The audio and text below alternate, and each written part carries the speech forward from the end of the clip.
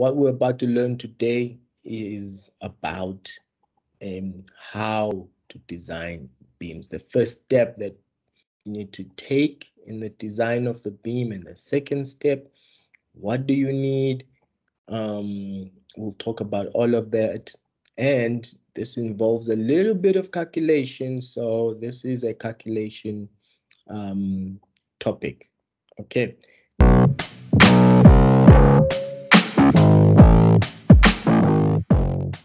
Okay, so here we are, the beam design and analysis. Okay, so we're just gonna get into it. This is where this picture is showing where beams are used, buildings, certain, in fact, every building needs a beam. So by the end of this class, define what is meant by beam. You already know what a beam is. We've discussed it in our earlier classes, but this will be just a recap. So it will be just a quick recap. Distinguish between different types of beams and beam supports. We have spoken about different types of beams as well. The most important one, though, for today's learning outcomes is that you have to learn how to draw a shear force diagram and a bending moment diagram of a loaded beam. Loaded beam, I mean, it has loads on it, point load, UDL, those are the types of loads that we are dealing with. So it's just introduction. You already know these are simply supported beams, cantilever beams. The last one. Okay, so I'm just gonna go right past this one. Also, this you're already aware, you know where beams are. This is a typical building. These are beams here with slabs in the middle. As you can see from this picture here on the right, and with columns. Okay, so you can see the columns. These are two views of the same thing. Okay, so we're just interested on the beam design for today. Okay, these outside lines. Okay, these beams. These are just some different types of beams. Simply supported beams, you already know them. Supported on both sides. Overhanging beam, because it's overhanging there, it's got a little cantilever. Cantilever beam, meaning it's supported on one side. Continuous beam, meaning it has 3 or more supports, and so on. So you're already aware of this. Fixed beam, it's fixed on both sides. Okay, meaning it's mounted to the wall. A static equilibrium, the state of an object in which the forces applied counteract each other so that the object remains stationary. Okay, so for this one, what it's saying is that for an object to remain stationary, meaning for it not to move, it has to be in equilibrium. If it's not in equilibrium, that thing is moving. Okay, for as long as it's moving, it's not going to be in equilibrium. It only reaches equilibrium if it's static. So that's what we're talking about. So equilibrium means that for every force, there is a reaction force, a opposite reaction force that is keeping it in equilibrium. So as we can see from this picture, this member, this box, this square is in equilibrium because, as you can see, the top load is balanced by the bottom one. The one on the right is balanced by the one on the left. And then the moment on the right is balanced by the moment on the left. These curves, they stand for moment. Okay. So now, if you look at this picture here, a force is applied on this beam. Let's go back, sorry. A force is applied on this beam, this red force. Now, this force, for this member to be static, it has to be in equilibrium, and for it to be in equilibrium, it means it has to have two forces that are balancing it. Now, those two forces, because this is a simply supported beam, are shared among these what we call reaction forces. They are just reacting to the applied load so that they are equal in size as the applied load. Okay, for example, we'll do a simple example right now where you can see that this force is shared equally amongst these reaction forces if it's exactly in the middle. Okay, so a moment is created when a force is acting at a certain distance. Okay, so for example, the moment is a force times the perpendicular distance of that force. Perpendicular, I don't have to explain what that means to you right now. You learned it in high school, but it just means between the force and the distance, there must be an angle of 90 degrees. All right. So a moment is always given by force times perpendicular distance. Force times distance gives you a moment. Remember that formula. Remember that formula. Force times distance gives you a moment. Okay, so let's look at a simple example. There we go. So here we have a simply supported beam once again. The force here is 10 kilonewtons, as you can see. And then to balance this 10 kilonewtons, you will have two reaction forces, one there and one there on A and C. And now depending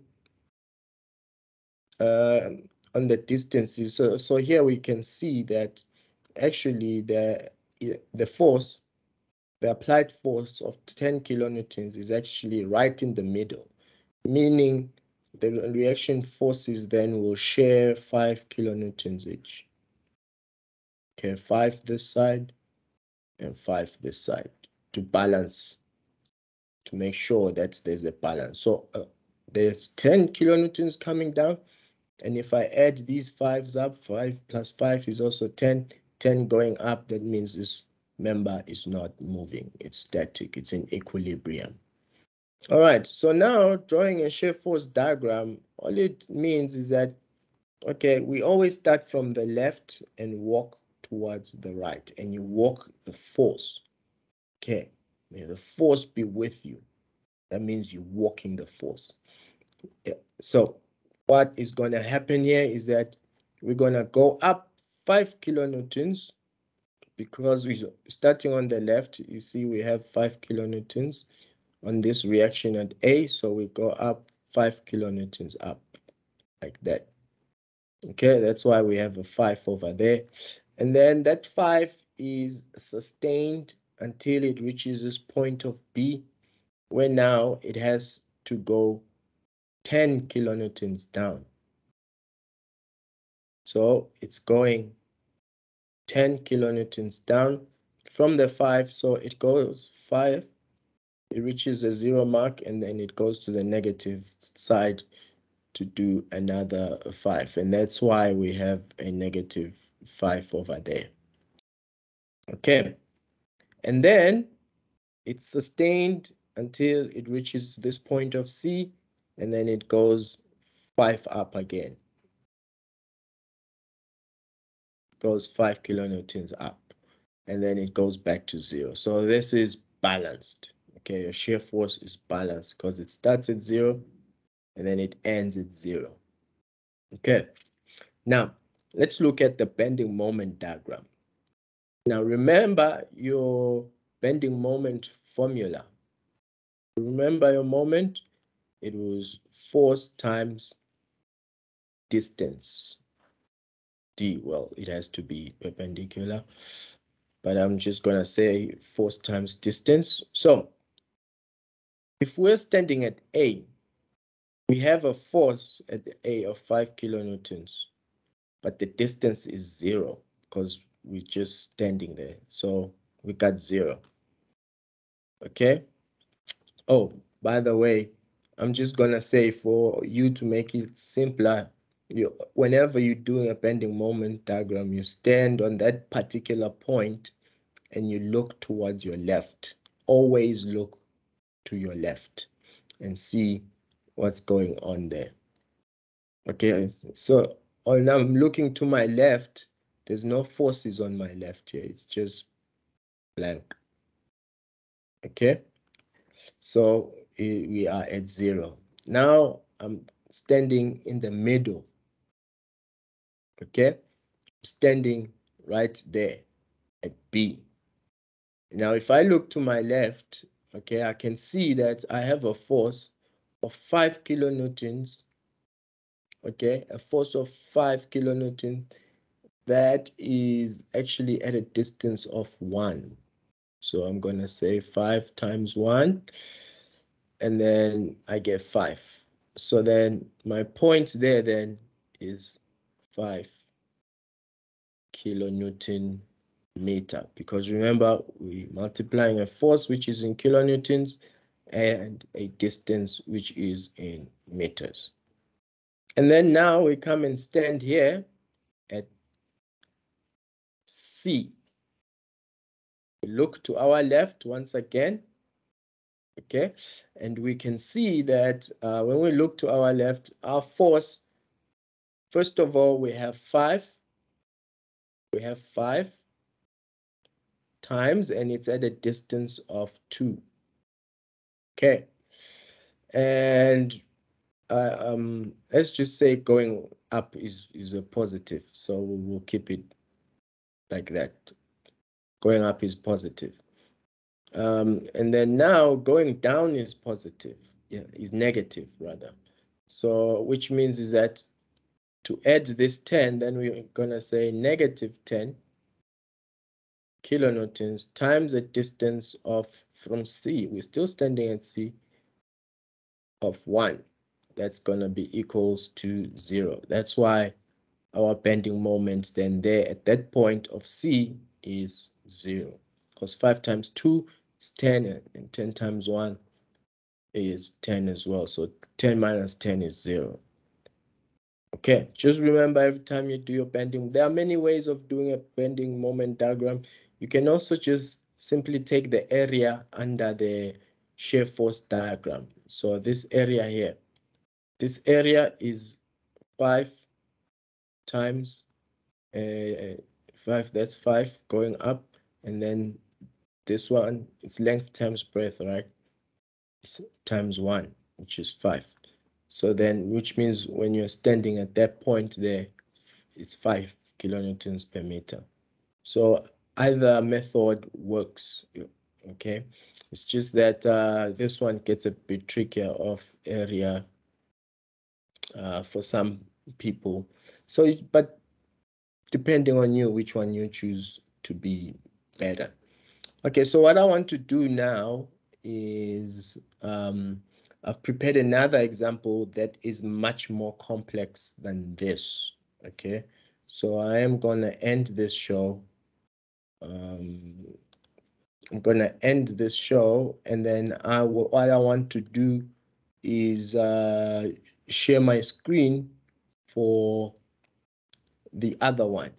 Okay, so that you can see I worked it out on my hand, so that you can see step by step how a complex problem is approached. All right, so let me just do that right now and share the screen for you. Okay, just hold on, let me check something. I need to make sure that I put the sound on, I include the sound, because if I don't, you won't hear anything. Okay, there we go. Playing right now. So let's get right into it. Shear force diagrams, just select the name suggests, has to do with the forces.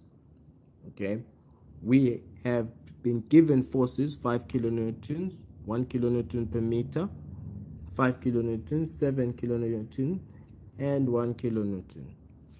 Okay, So we will identify some critical points. That's the first thing to do. We have a critical point there, critical point there, critical point, and critical points at the end. That's what matters. So the first critical point is that. What we're going to do is a step-by-step force walking. We will force walk. So for example, it says 5 kilonewtons moving up. That's the first force we encounter. So we're going to move up 5 kilonewtons. Put our ruler there. We'll move 1, 2, 3, 4, 5. Okay. There's our 5 kilonewtons. We moved up there, 5 kilonewtons. The second force we encounter is this UDL. It's 1 kilonewton per meter. Okay. And it totals a span of 6 kilonewtons. So it's 1 kilonewton per meter times 6, which gives us 6 kilonewtons. Okay, so at this critical point, what we're going to do is that we've gone 5, we're going to subtract the 6, which gives us a minus 1. So at this critical point, we are at minus 1. And because it's a UDL, it's a diagonal movement.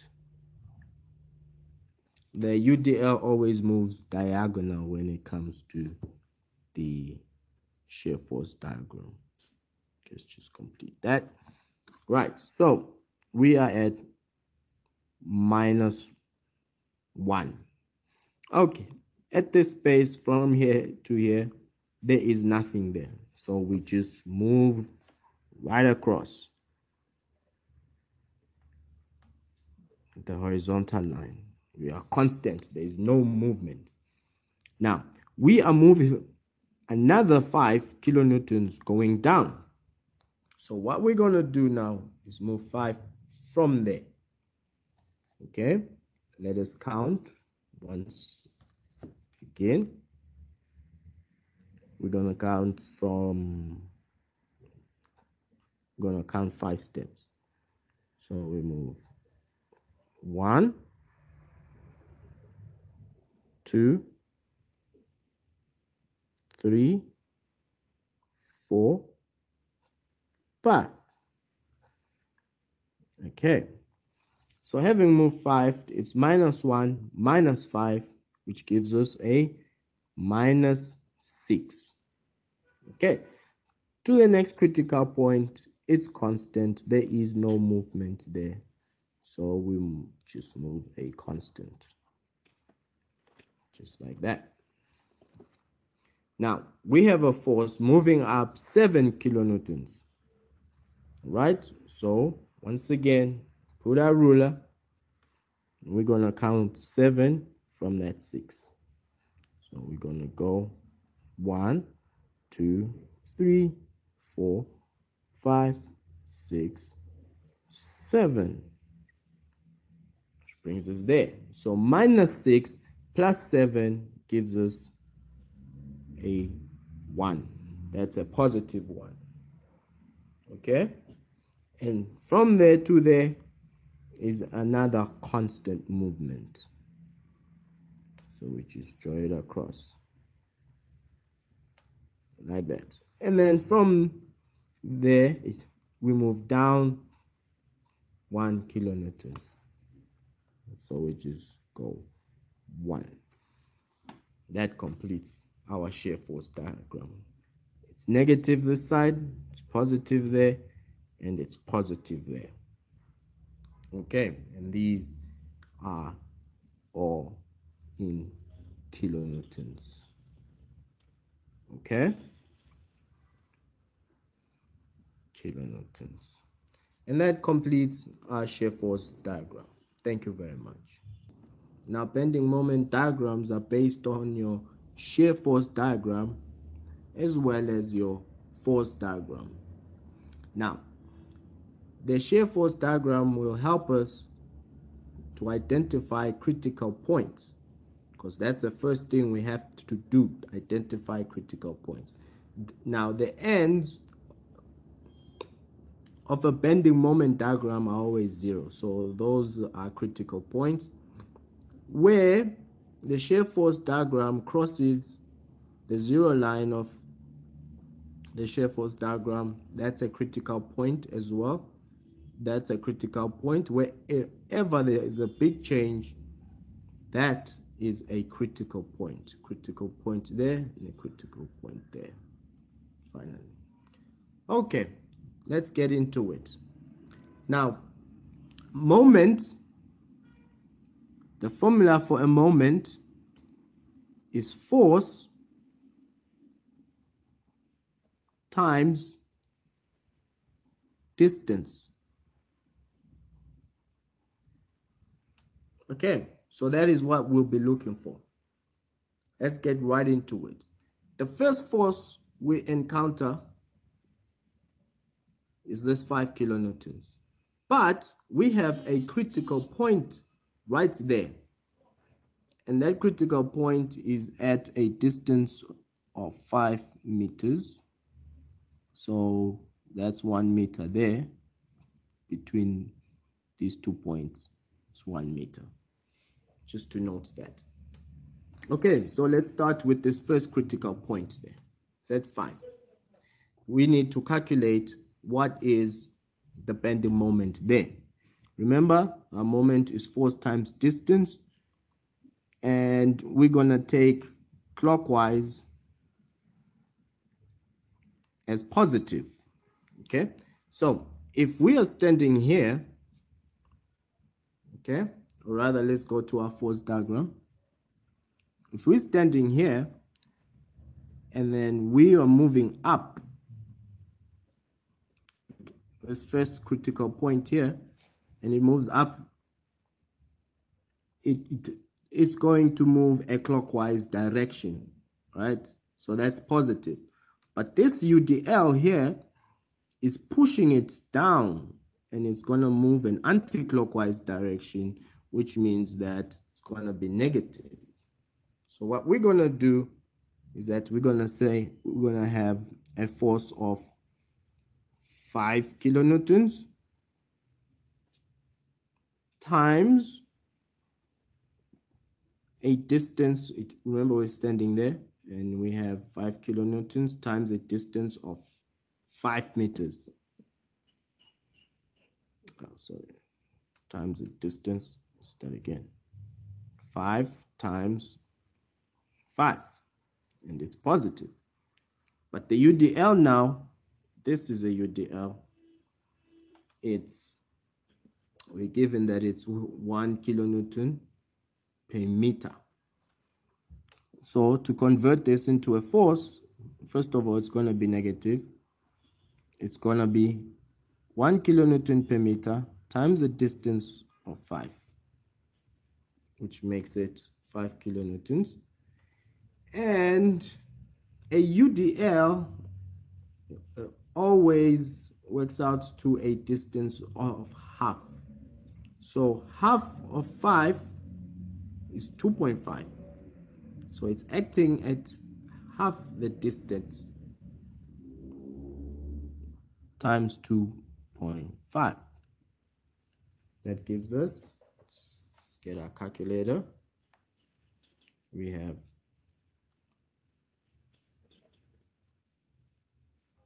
5 times 5 minus 1 times 5 times 2.5. That gives us 12.5. Now, that means that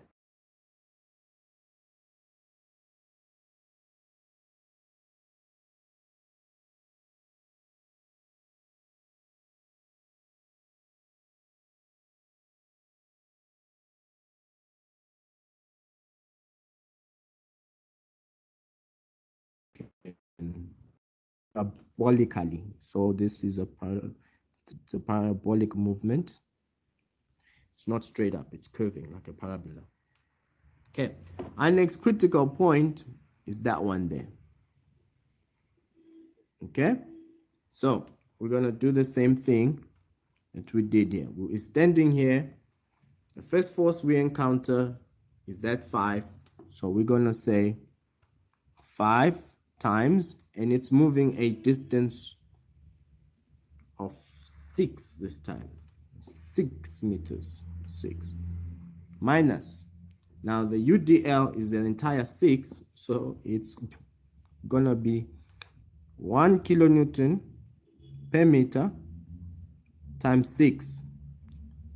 So that thing in the bracket represents the force alone, times the distance of, remember it always acts a distance of half, so half of 6 is 3.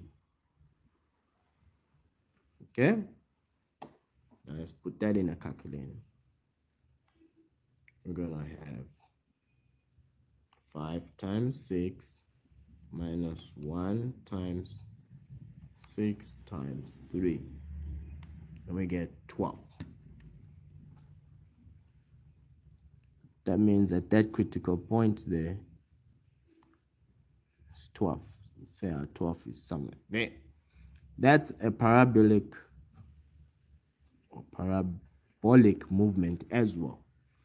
Okay, now our next critical point is there, which is rather there. We'll do the same calculation. Okay, so we're standing here now. Our first force is 5. So we're gonna say 5 times, and it's a distance, since we're standing there, it's 2 plus 6, so it's a distance of 8. Distance of 8 minus, okay, so we're standing here, we have a UDL there, it has a force of 1 kilonewtons per meter, it travels 6 meters, so that represents the force alone, 6 kilonewtons, and it acts a distance of 3, which is half. It's at half there. But since we are standing here, we also have to add this 2. So it's 3 plus 2, which is 5. So the distance is 5. Okay. Let's put that in a calculator. It's 5 times 8 minus 1 times 6 times 5, and we get 10. Okay, so that means at that critical point there, we're down at 10.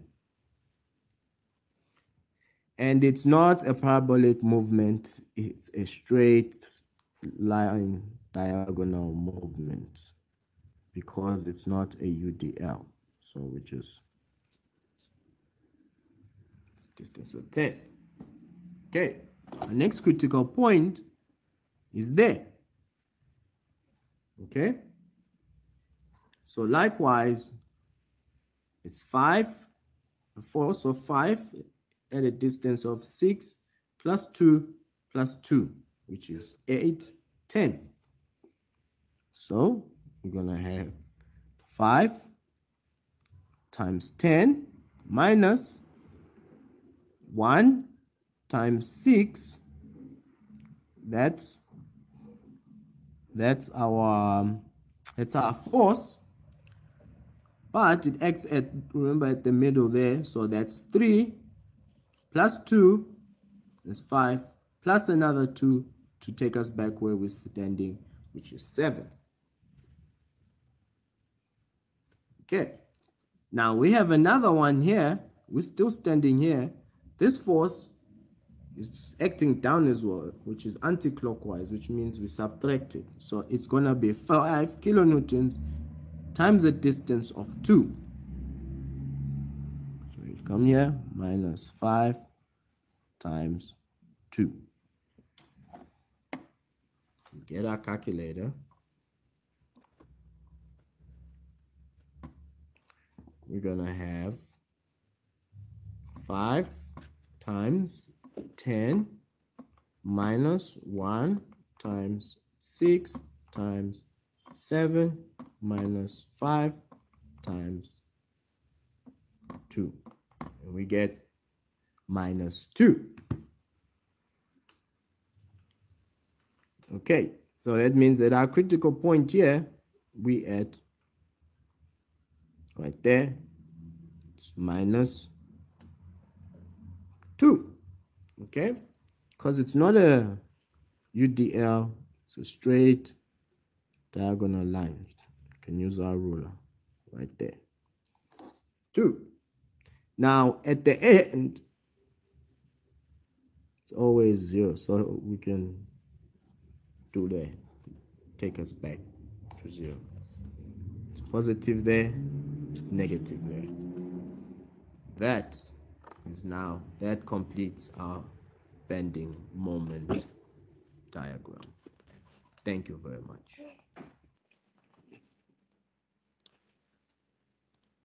Well, that's it.